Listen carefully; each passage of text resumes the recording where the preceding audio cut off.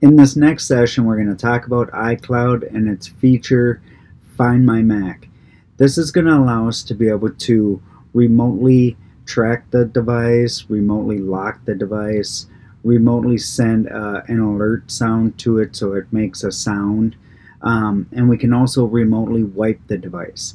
The great thing about iCloud in general is just its ability to, one, back up your files and stuff. So if you log in and you have certain things checked within your iCloud, those things are getting backed up, whether it's passwords in your keychain or it's bookmarks or whatever, right? So all that stuff gets backed up, and then your Mac, if it gets stolen and you don't get it back, you go buy a new one, you sign in your iCloud, and you pull that data back down, right?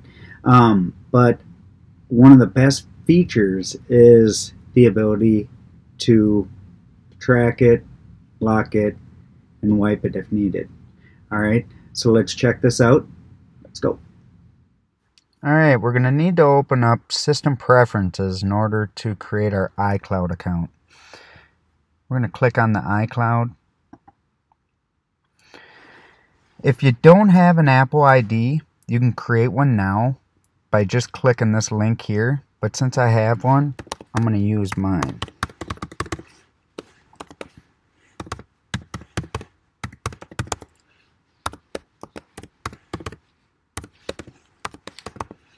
And I'm going to click the sign in button. Then it's going to ask me for my multi-factor code, because I require two forms of authentication to get into my iCloud account or my Apple ID account. Now this is going to be the password for the account that you logged in with. So I'm going to enter that.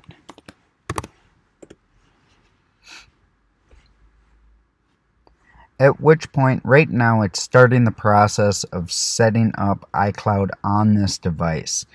It's going to come up with a window here in a second that gives us two options. Two checkboxes. One is to allow you to back up items from this device up to your iCloud.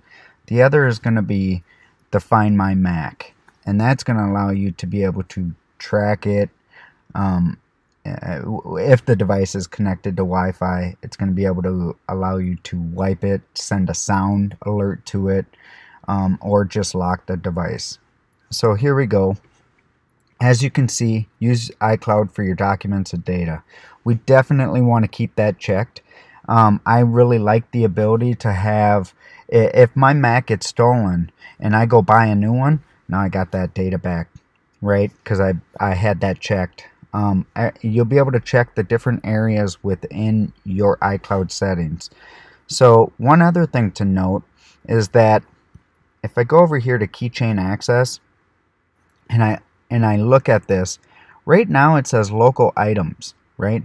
But as soon as I click go on this next, it's going to switch to an iCloud icon. I'll show you that in 1 second. I want to click allow on this because it's going to allow my Mac to use Find My Mac and track it.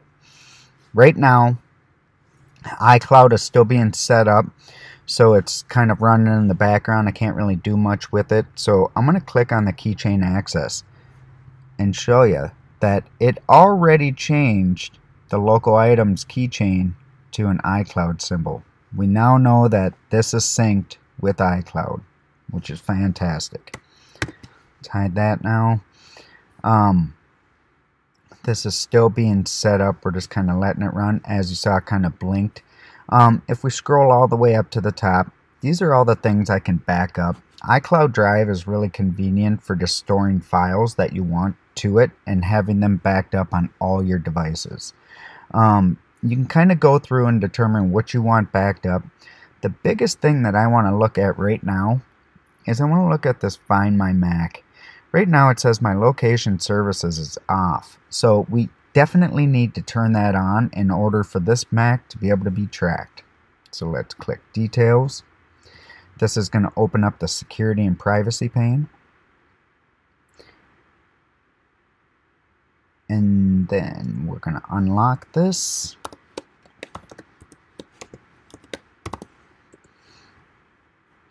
And we're going to click the Enable Location Services.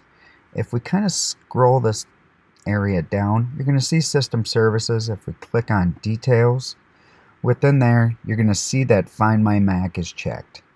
Awesome. We're set. To confirm, we're going to go back over to the iCloud System Preference pane and see that we no longer have a message next to Find My Mac. It's checked. We're set. The next thing I want to show is actually opening up a browser and connecting to my iCloud account to track this device. Let's say somebody stole this device. It's gone. I don't have any clue where it's at. What are my options? So let me log into my iCloud account. You can go to any browser on any device, Windows, Mac, and you'll be able to get to your iCloud. It's signed in, and basically, it looks like this Mac is reporting in, and somebody has it connected to Wi-Fi. So they must have used Apple's built-in guest account, because I have the device encrypted, right? So if they reboot the device, it's going to show them that they can log into this guest account and use it to set up Wi-Fi or connect to free Wi-Fi, and also be able to use Safari. So they can still use the device while I'm tracking it, but very limited use, right? So the other aspect of being able to tracking, this is from a browser, but let's say I have an iPhone or an iPad or an iOS, any Apple iOS device. I can connect to Find My iPhone from the Find My iPhone app. So I'm going to actually log in here, and as you can see, I'm able to track it with a pretty high level of detail, right?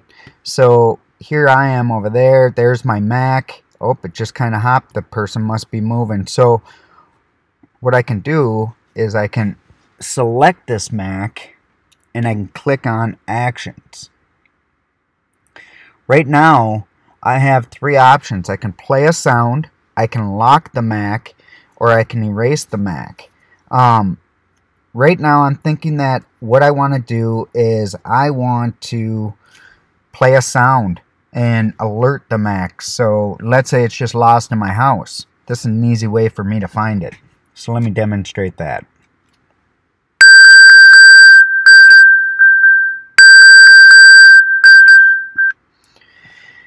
As you can see, that allows you to be able to track it if it's within your vicinity, right?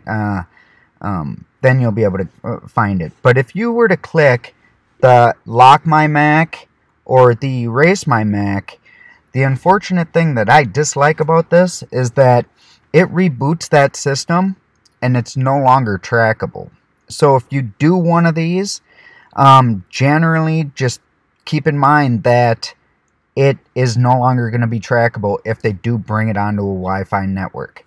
But let's say the device isn't reporting in. I can click any one of these three items, and as soon as that device checks in, bingo, it gets that command that I sent. So this is Apple's iCloud feature using Find My iPhone to track your device, play a sound. You have the ability to lock it just by clicking the lock. If I do click the lock, we're just gonna show this, and let's say I want to say lock this Mac. So now I can choose a code.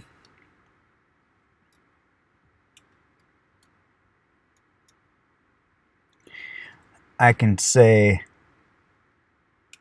please contact Jesse. Click done, and bam, it's now locked. The device will reboot and you'll see this message. They'll need to enter the PIN in order to get in. So now that you know how to set up an iCloud account on your Mac, you can track it, you can lock it, and you can wipe it, and you can even send it alerts, sound alerts, right? It's pretty neat that you can do these types of things on the Mac platform, and iCloud is so much more. Look into it, look at what it's backing up, make sure you familiarize yourself with it so that you understand where you're going to go for your data, when the event happens. If something ever does happen, you want to be protected, right? You want to be able to say, you know what, it was just a Mac, right? I'm going to replace it. I'm going to log into my iCloud account.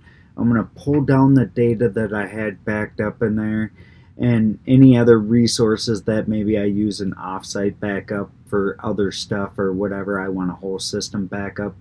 You start, incorporating that type of solution for recovery, right? But now you have the ability to really take charge, right?